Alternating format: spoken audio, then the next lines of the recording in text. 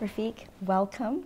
Thank you very much. So we have to start with the evening that you're kind of coming off of, working on a special exhibition. Yes. So first, tell us about the theme. First of all, thank you very much again. This year, because of the year of glaciers at the United Nations, everyone decided to let's focus this year. If there's any art forms or anything, we can create glaciers.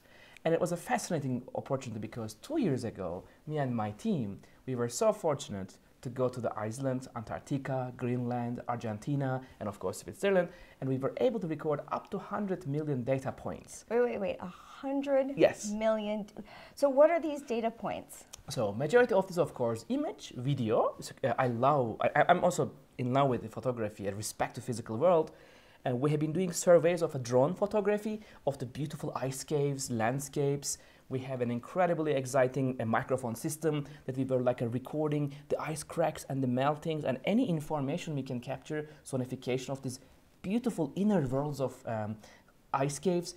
We have, of course, temperature data, weather data, how the weather forms are shaping the ice caves, and even sand molecules. I was able to... Sand Yes. molecules. So we were able to capture the smell of a fresh water from ice caves to make also perfume of the installation. So fully multimodal AI research to really reflect, love and respect the nature and capture to create an artwork. So the data is you basically create an LLM, a large language Yes. model of glacier data. Correct. Down to the molecule Yes. level. And it really opened the brain so much and the soul and mind, and because the more I witness the beauty of ice caves and how they are incredible creatures and they are disappearing, that's a fascinating moment to oh, just a moment, this is just going away. This form is not here forever, this will go away. And if I can capture right now what it is, digitally, with data and AI, that means that I'm preserving nature.